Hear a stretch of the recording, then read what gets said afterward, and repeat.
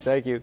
All right, it is the culmination of years of hard work and dedication, now paying off for some local kids. Yes, Jordan Segundo is in Auburn checking out the Junior Livestock Auction, also meeting the kids who are being recognized this morning. Hi, Jordan.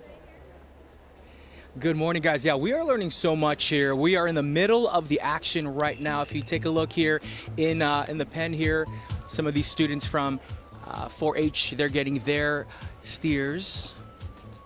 No, there's not the steers. Yeah, they're getting the steers this morning, kind of judged here from all their hard work here. I want to bring in one of the parents from all of this. Katie, tell us what's going on in the pen right now. This is a showmanship show. So these handlers are 4-Hers, and they are showing off to that judge how well they can show off these steers and make them look as presentable as possible and as beefy as possible and ready for auction tomorrow morning. Now, the auction is tomorrow. How long has these students been working with these animals and preparing them for this? These steers they've had for anywhere from 8 months to a whole year because they have to grow up quite a bit. But some of the other animals in auction, like the sheep and the goats, they've only had since maybe February. And it can be a little heartbreaking when they have to say goodbye to them finally, right, for tomorrow? It can be, but we're teaching these students about the cycle of food in our country, and so even though they do get attached to them as pets, they know the outcome and how important it is that these animals go back into the food system. Yeah, I want to show this one right here because this is a Highland cow right here, right? She is. Yep. Tell us about your animal right here. Her name is Honey. She is about 1.5 years old, and she's a Scottish Highland. And what have you learned the most about working with her? That Highlands can be stubborn sometimes. Well, congratulations and good luck to you. We're going to make our way around here while Davey tries to maneuver these little puddles on the ground here. So, all right, Davey, watch where you're walking.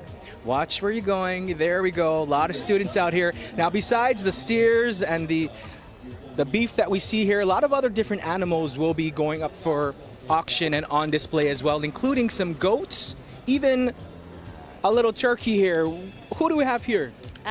This is Biggie Smalls, my goat. And I see a turkey. I'm going to sit on this side. Who's this? This is Big Bird the turkey. Big Bird the turkey. And who do you have there, my friend? This is Snoop Dogg the goat. Snoop Dogg. Oh, John's going to like that. Does he sing too? What? Does he sing and rap? Yes, he does. Well, not exactly, but good enough. Good enough, good enough. And then who do we have here? Right here we have Eminem. Eminem. Like the rapper, yep. There we go, Eminem, like the rapper. So I know we're going to put them up for auction tomorrow. What are you hoping to get?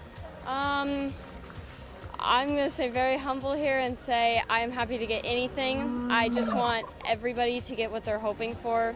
I would love to get greater than last year, so I'm guessing around like $12. All right, and there you go. And finally? This is Remy. Ah, very nice. Very nice. Well, congratulations for all your hard work and good luck today and tomorrow. Again, the Goat Country Fair is happening today, tomorrow, and Sunday. The live junior auction is tomorrow at 10 o'clock. So come out here, support these students and all their hard work, and enjoy the fair as well. All the information up on your screen. Hey, Snoop Dogg. I can't help but imagine we're gonna do a song later on. We'll send it back to you guys. As their rapper names. So like, yeah, bad. Yeah. Bad. The coolest name. Bad. And the Eminem one's like, you want me to bad? Would your brain do that?